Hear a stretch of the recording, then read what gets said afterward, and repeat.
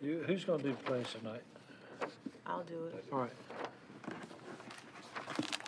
Okay, all right, we're in business. We'll now call this meeting of the Jacksonville City Council to order. I want to welcome everyone who's come tonight to the meeting and also those that are viewing the broadcast on G10. To begin with, we are going to stand for the Pledge of Allegiance led by Council Member Angela Washington, followed by the invocation by John Carter, our City Attorney. Please rise.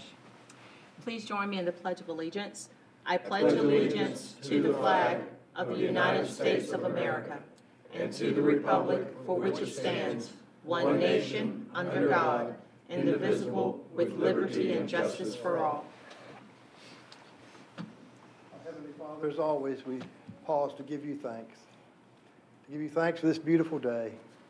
To give you thanks for the blessings, the benefits that you bestow upon us individually and upon us collectively as the city of Jacksonville. Our thoughts and our prayers this evening with those who have been so affected by terrorism in Brussels. We pray for those who have lost loved ones. We pray for those who are injured. We pray for peace. We also want to remember tonight our former clerk and our TDA member, Mr. Bill Hemingway, and his wife, and the loss of their son, Bruce. Comfort all those who mourn. And as always, we give thanks and we pray for our military members who are serving us here and around the world. We pray for their anxious families. Give your guidance and direction to our mayor and to our council as they deliberate our city's business this evening. All this we ask in your holy name. Amen.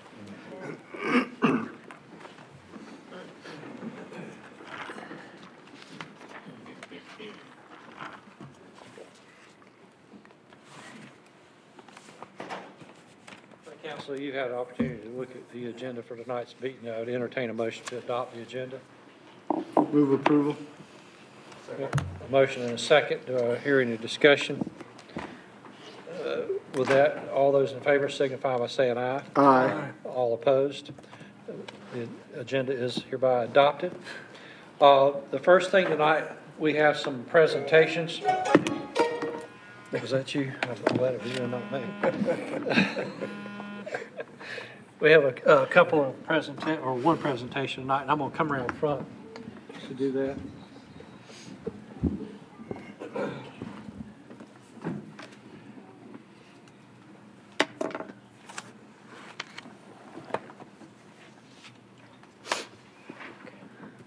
At this time, I'd like to ask Chief if you join me up front here. Chief Yanero. Oh, okay. Sergeant Philip Williams, if you'll join us. The Chief is back. And I'd like to ask Corporal Scott Allen Eichelberger and his family and friends that are here with him tonight if they want to join us up front.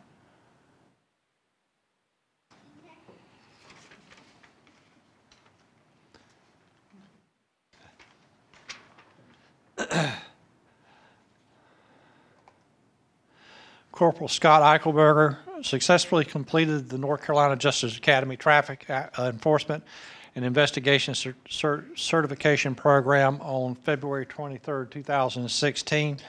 Corporal Eichelberger is the 262nd officer to achieve the certificate since the program's inception in 1999. The Traffic Enforcement and Investigation Certificate Program is designed to recognize the achievement of law enforcement professionals who have dedicated themselves to making the highways safer for our citizens. Upon completion of the program, officers have mastered several important aspects of traffic enforcement, thus achieving a high level of professionalism for themselves and their police departments. The Traffic Enforcement and Investigation Certificate Program requires the participants to be sworn law enforcement officers and have at least 2 years' experience as a full-time police officer. Participants must have their agency head's approval to participate in the program, as it requires 500 hours of training. Corporal Eichelberger is a native of Waterloo, Iowa. He has served with the Jacksonville Police Department since 2009. And prior to his assignment to Police Department's Traffic Division. Corporal Eichelberger served as a patrol officer and as a community response team officer. He is a graduate of Minnesota State University and holds the North Carolina Justice Academy's Advanced Law Enforcement Certificate. Corporal Eichelberger is certified as a police training officer, drug recognition expert, and as a traffic crash reconstructionist. Scott, at this time, I'd like to present to you this beautiful certificate that they have provided to certify that you completed this in-depth training course at the North Carolina Justice Academy on the 29th day of February 2016. And with that, congratulations. Good job. You want to say anything? Well, I think it's so important that that we recognize him here, because out of the 18,000 police officers in the state of North Carolina, his is the 226th certificate, and this has been going on for several years.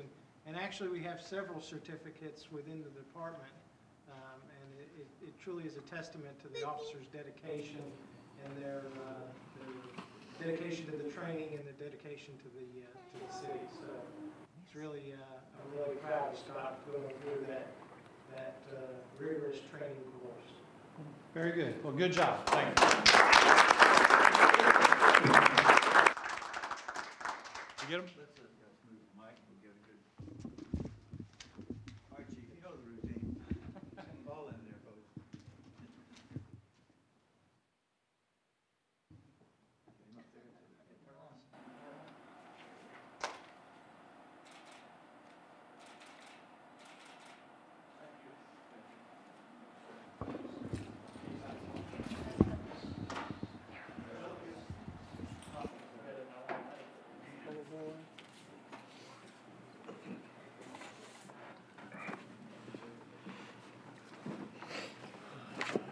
500 hours, that's a lot of training.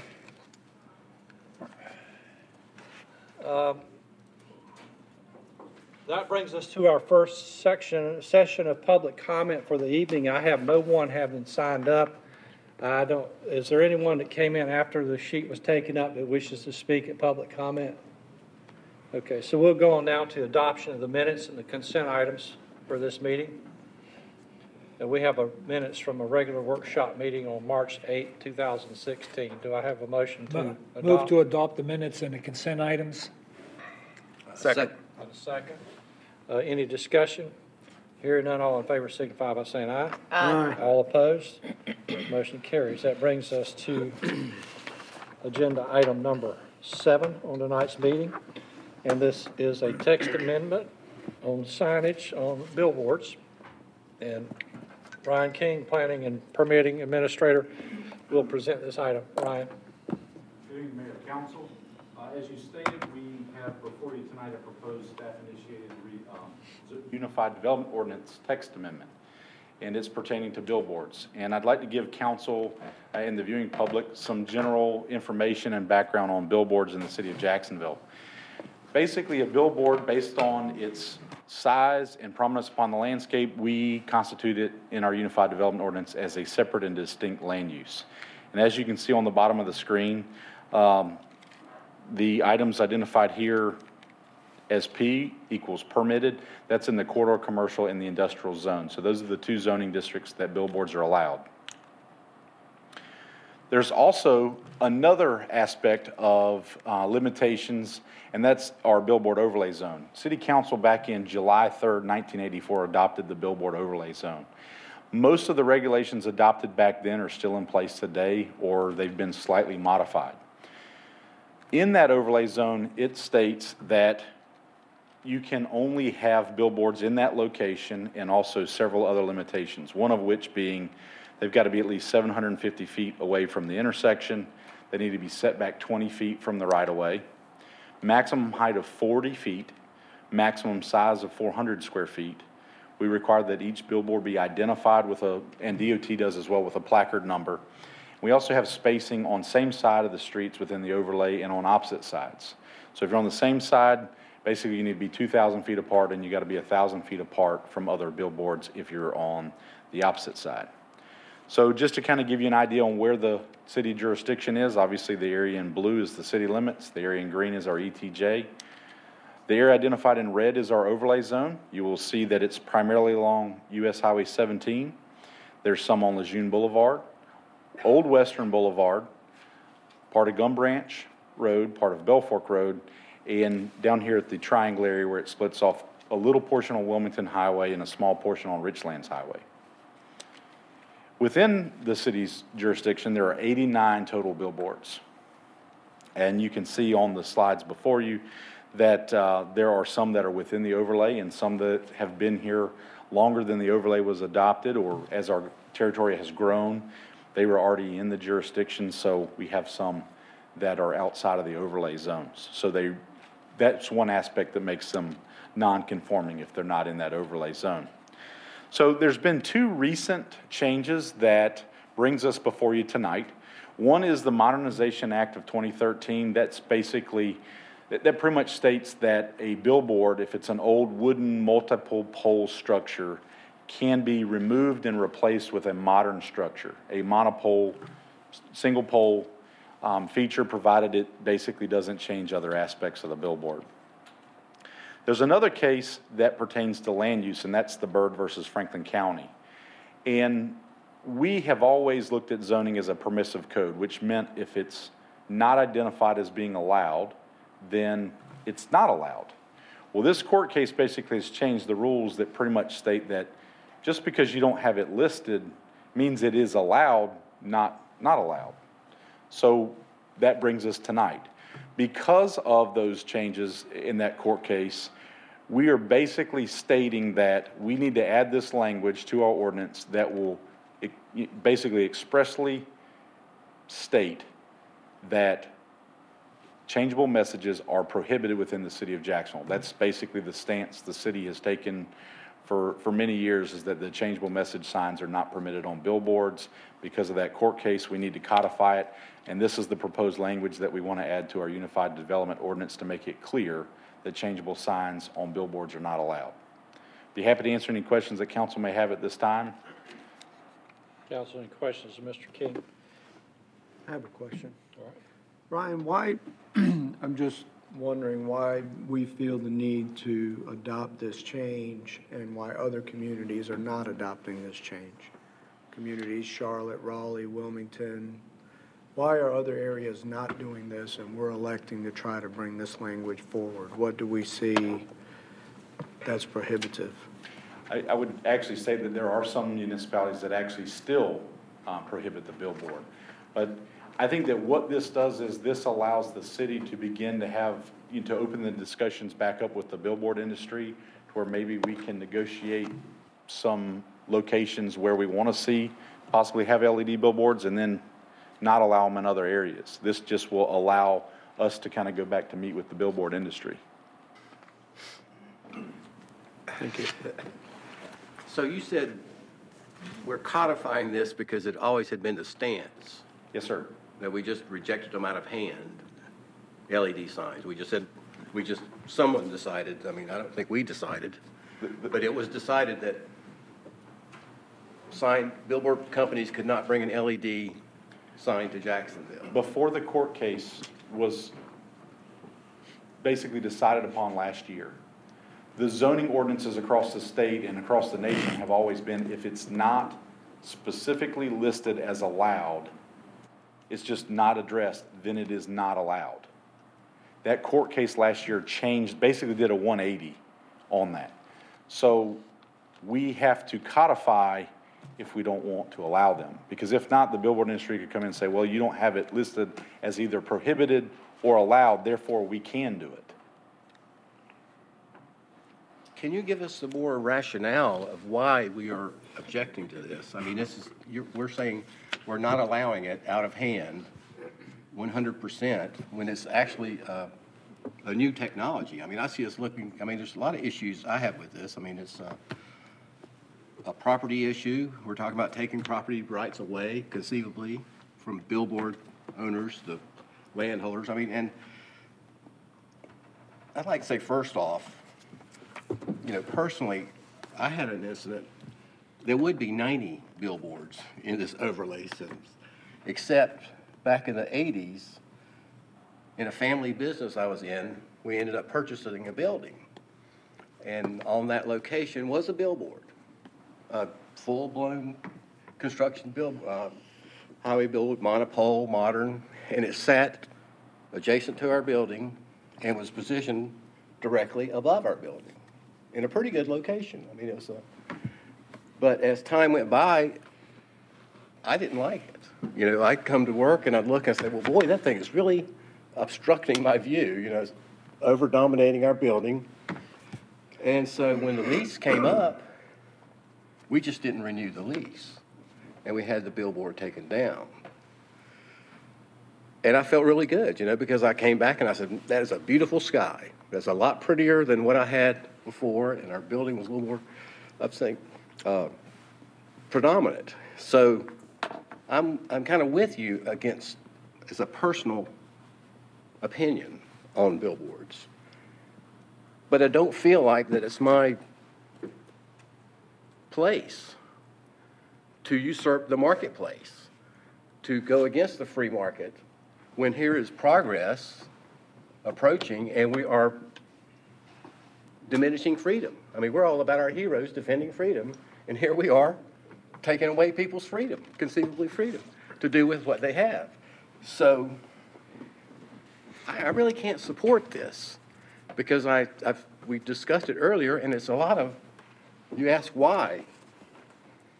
Well, the reason I perceived from our last meeting was fear. Fear that these LED billboards are going to pop up everywhere like fire ant hills in the summer. I mean, they're going to be all over the place. I have more faith in the market. I mean, we don't like billboards. I mean, can we just say that? Is that where we're at here? Or no, we can't say that. Mr. Carter, you had something you wanted to interject into Mr. King's. Yes, I want to go back to Mr. Lazar's statement. Well, Wilmington, Raleigh, everybody else relies on them, why not we? But let me just tell you about Wilmington. Wilmington does have an ordinance. First of all, the DOT says that these electronic billboards can change every 8 seconds during a 60-minute cycle, if you will. Wilmington's ordinance, which we have looked at, they sat down with the industry, which is what we hope to do if council approves this or doesn't approve it. We still want to sit down with the industry and have a conversation. In Wilmington, the industry and they agreed on a certain percentage of their static boards, those with no LED lights, that they could be switched over to LED boards. They agreed to that. That's in their ordinance. They also agreed instead of that Wilmington's code says this, you don't change every 8 seconds. You only change every 15 seconds, unless you give one of those 8 seconds in that 60-minute cycle for public service announcements. So there are benefits to the city that we might be able to negotiate on behalf of our citizens. So what you're saying is this will help us define a negotiating stance. We believe We're not that. necessarily wanting to preclude anybody from putting up a billboard, but before it becomes demanded on us, we want a position of negotiation. And and I have no issues with what you just said. The thing that bothers me about this whole thing is that we're using this language as a negotiating tool. We've allowed these companies to have X amount of billboards for however many years. It's their billboard. They have a right to it, to that size, to that square footage, to whatever message they deem fit to play. And now that new technology has come aboard, we're saying, hey, we don't like that technology. We want to have some conversation. So therefore, we're going to include some language to make you have that conversation. I think it ought to be the other way around. I think we ought to have the conversation and come up with some reasonable, you don't want it to change for every 30 seconds, an hour, whatever. That's completely reasonable. Or whatever we deem fit to do, but to just say you can't have them. Well, I don't think we're saying that. But you are saying that. That's exactly what it says. Hey, Mayor, Yes, sir. Mr. Mayor, I can go along with what everybody said, but in the meantime, before there is this industry-supported agreement, if you will, something can be constructed that does not comply with what you eventually come up with as an agreement if you don't have something in place. But approaching this from a totally different angle, at the National League of Cities conference, I attended this session that dealt with all of the new laws, and they had the attorneys come in to address different things. I didn't get a chance to talk about the Oxford House, and they didn't bring it up. I was sort of surprised. I thought other people would be having that problem. But they did talk about signs, and they talked about this these series of laws, and I'm not prepared to discuss it tonight. I just wanted to bring it up so that we could get some follow-up research on it. But it approached signs from a free speech angle, and there used to be this distinction between political speech, commercial and retail speech, and just vaguely, based off what I was gathering, was that that line has merged, and that you have free speech in a commercial context too. And so there was a lot of restrictions that are being placed on what cities can do with signs as a result of that free speech position. And so I would like to know more about that from our expert at a later date. That's fine. You probably heard about the Reed case. Was that mentioned? I think so. Okay. We'll be glad to try to share more with you. That's the United States Supreme Court case that doesn't just apply to billboards. It applies to all signs. Correct. and those issues that it raised. We need to know that. Let me give you just a little bit more background. Approximately 4 years ago, we were addressed by representatives of one of the larger billboard industries about doing LEDs, the changeable message. At that time, it was our position in our interpretation of the code that they were not permitted. But we told the industry at that time we were willing to analyze it as long as we could find a public good. I agree 100% with what Mr. Thomas said about private property rights. Private property rights are always going to be the hallmark. It's one of the reasons why America was founded, was private property rights. At the same time, you have to determine at what point do you limit those rights. You know, for example, before airplanes were invented, the theory on owning land was that you owned from the center of the earth through the sky, all the way to heaven. Well, because airplanes were invented and they said, well, yeah, I get to fly over John's house without having to pay a fee. That's really what we're talking about here. What's a balance? Now, I'll be the first to tell you that I don't believe that of the 89 billboards that are out there, that if you don't pass this tonight, that you'll have 89 applications in for digital billboards. On the other hand, I'll also remind you of this. A static billboard is worth something. A changeable billboard that can change every hour, every 30 minutes is worth a lot more. For example, I like Bowberry biscuits. I also like Lazera subs. If you have the ability on a changeable message board to say at 6:30 in the morning, drop by and get this, and at 10 o'clock in the morning, drop by and get that for lunch, at 3 o'clock in the afternoon, drop by and get fried chicken on the way home, which I dearly love, it means that value has gone up. And there's nothing wrong with that. That's what the American system is.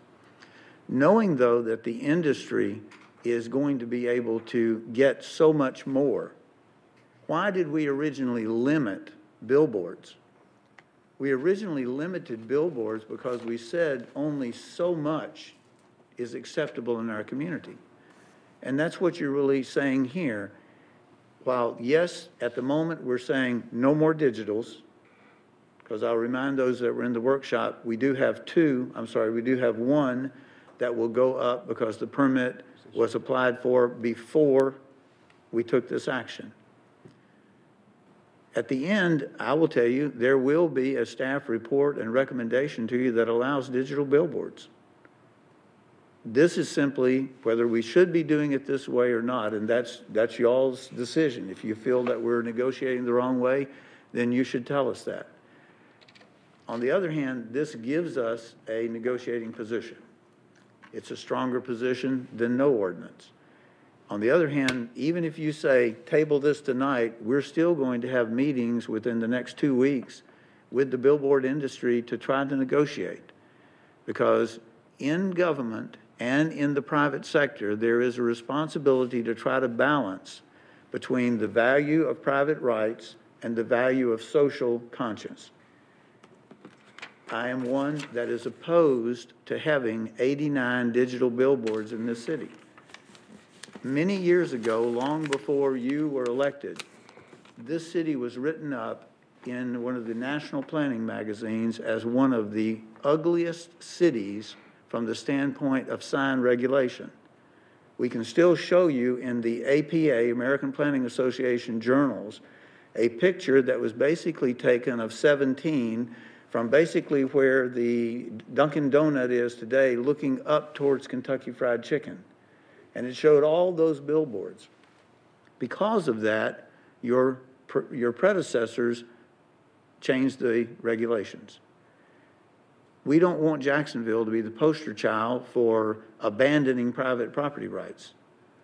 But we also don't want Jacksonville to be the poster child for just unregulated things.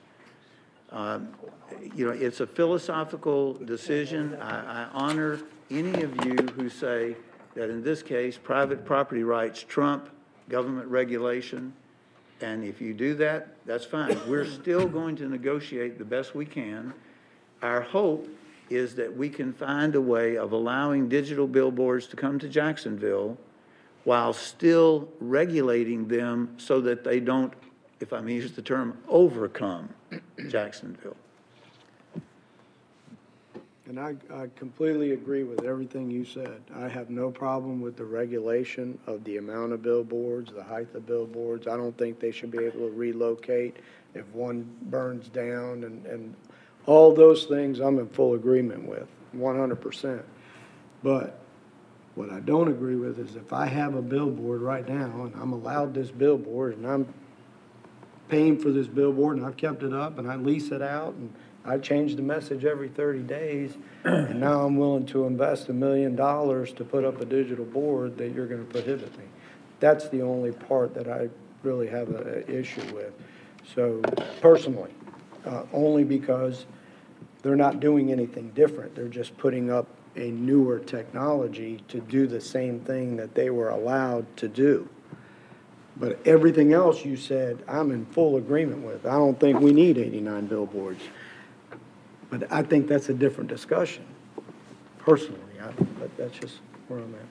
Well, let's go ahead and, any other questions, Ryan? Just make a comment. You know, if we agree that too many billboards are not aesthetically pleasing in Jacksonville, now what number is a good number for aesthetically pleasing billboards in Jacksonville? I don't know. Maybe it's 50. Maybe 100 wouldn't be so bad.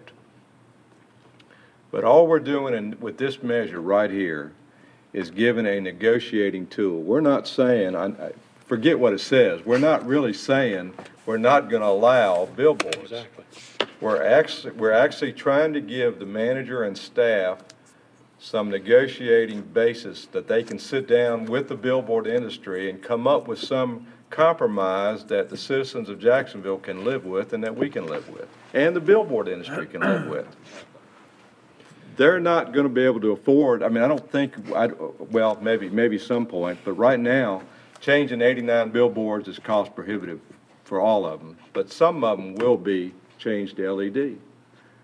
They might be willing to negotiate reducing the amount of billboards in town for the ability to put some of them as LEDs. I don't know. But I think we need to at least give the manager some negotiating power in this. He's gonna come back, we're gonna allow LED billboards. We all know we are. But we need to do it on our terms, what we think for the citizens of Jacksonville. And I'd like to see us support this. Any other questions, Ryan? All right. At this time, we'll recess the regular meeting, open the public hearing that's required on a text amendment. Anyone wishing to speak to this matter, indicate by raising your hand. Seeing no one, I'll close the public hearing, reconvene the meeting. Council, you're being asked to approve the zoning text amendment found in attachment A. Mr. Mayor, as one of those predecessors who supported the original ordinance, the intent has not changed, the law changed. And this sort of rolls it back to what the status was. So I move for adoption of the amendment. Second? All right, we have a motion and a second. Further discussion? Hearing none, all in favor signify by saying aye. Aye. All opposed? Hey, Let's see it. Hands? Two? Okay. Record it. Mr. Clerk. One final comment? Mr. Manager, if we're going to discourage, if we want to discourage billboards, I think we should perhaps discuss with our TDA their use of billboards.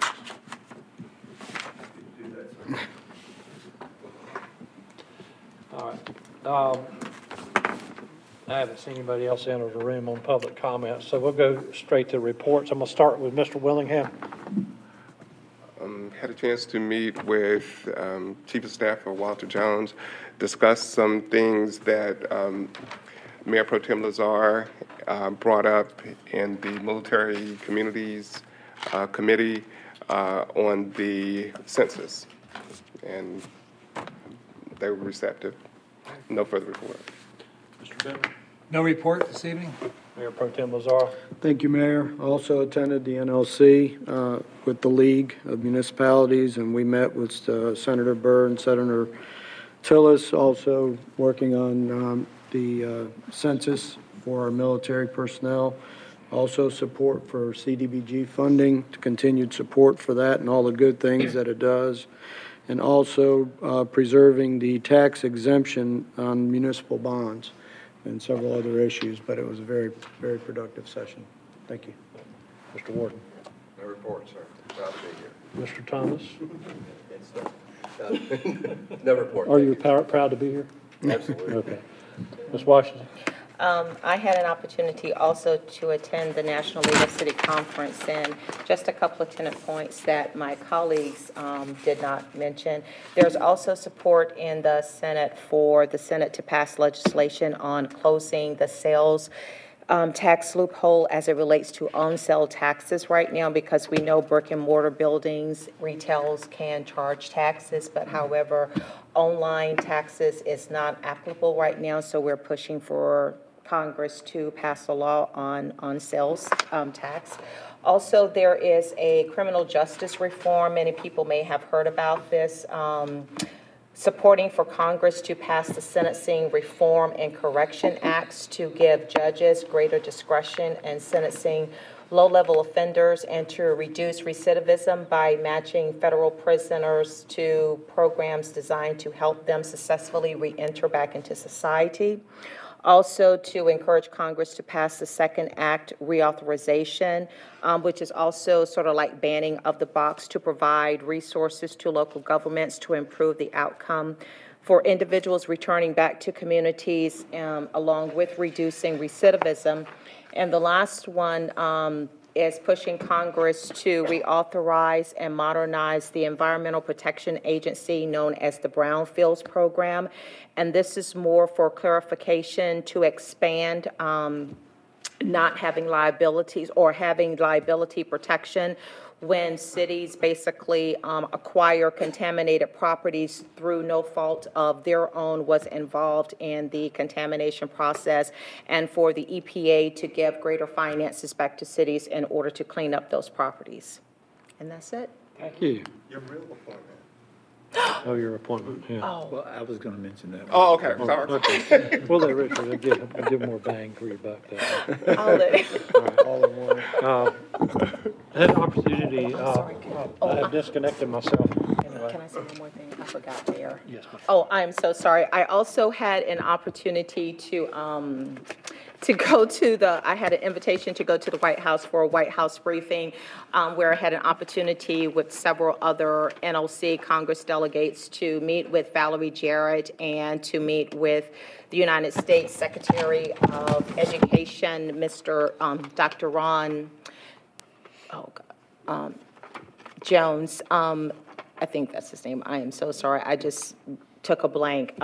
Excuse me, his name is Dr. King. I apologize for that.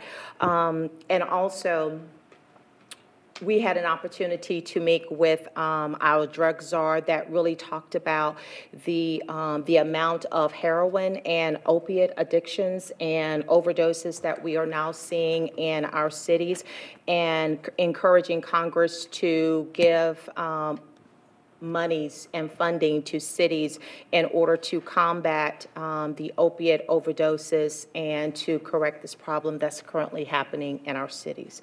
And so, yes, that's the end of my report. I'm sorry. Had one of our longtime retired employees of the city passed away this past week. Captain Claude Gordon Bradley passed away. He served the police department from about 1954 to 1984. In my eyes, a good man, great man, because he's one of the ones that kind of guided me through that career when I first got into it, and he'll be surely missed in the community. He was 89 years old. With that, Dr. Woodruff. Mayor, the first thing I would like to mention is the fact we're very proud of the fact that Councilmember Washington has been appointed as a vice chair to a committee of the National League of Cities. I believe it was a year, maybe 2 years ago, you were appointed as a member of that, and now you're appointed as the vice chair. So congratulations on that. We look forward to helping and assisting you in that work. And there's another appointment, the one to the Real Initiative that came out last week. Okay. Well, we have 2 appointments for us, Yes. so that's good. A couple of other things we would like to remind the public. This is the week that Easter will come. That means that Friday, the City Hall and all services of the city other than emergency services will be closed. That means that there'll be no horticultural pickup this week. The garbage that's normally picked up on Thursday will be picked up on Wednesday.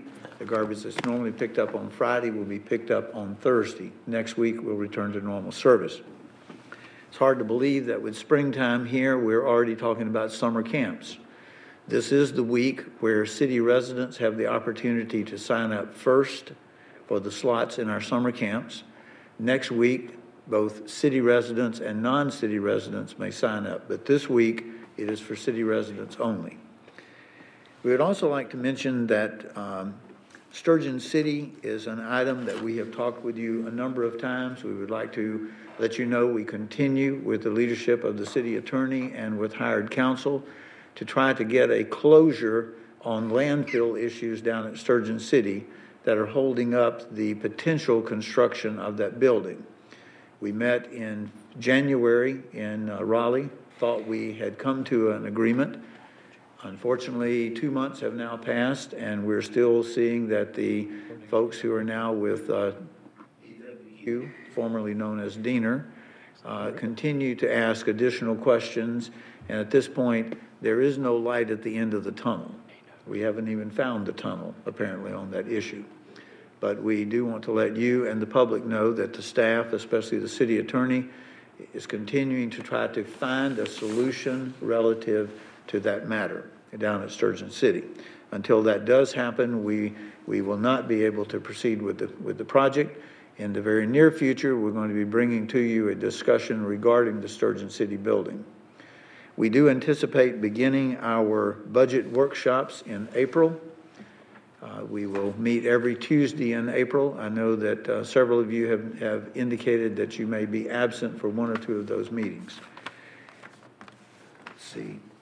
The last thing that we would like to mention, as always, is we appreciate the leadership, Mayor, that you and the council are giving. We look forward to the budget discussions starting within the next several weeks. Thank you, Dr. Woodruff. Also, appreciate the tour tonight with the workshop. That gave us an opportunity to look at some of the projects and the progress that we're making. Some of them are looking pretty good. Things are, it's nice to see things dynamic, changing all the time here in Jacksonville. And I think all these are some very positive things that we saw tonight, and look forward to their future development and future completion. And that ball field. That ball field looks like a major league ballpark. You've got to go see that. That is beautiful. Great job on that. With that, I would entertain a motion. Oh, I'm sorry, Mr. Carter, you got anything? Are you sure?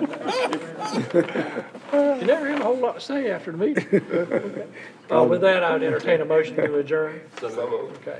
All those in favor signify by saying aye. Aye. All opposed? Aye.